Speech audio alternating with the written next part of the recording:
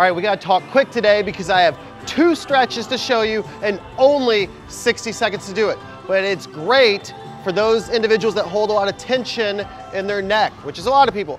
First one, you can sit on a bench, chair, anything. Grab onto the side, lean away. What that's gonna do is it's gonna stretch these muscles out here by pulling down.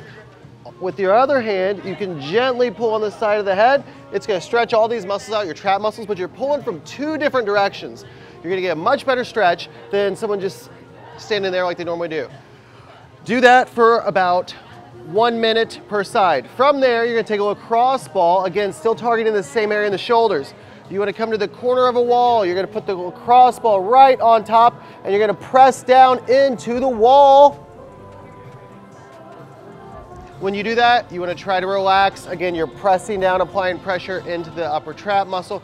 You wanna do that for about a minute, minute and a half on each side.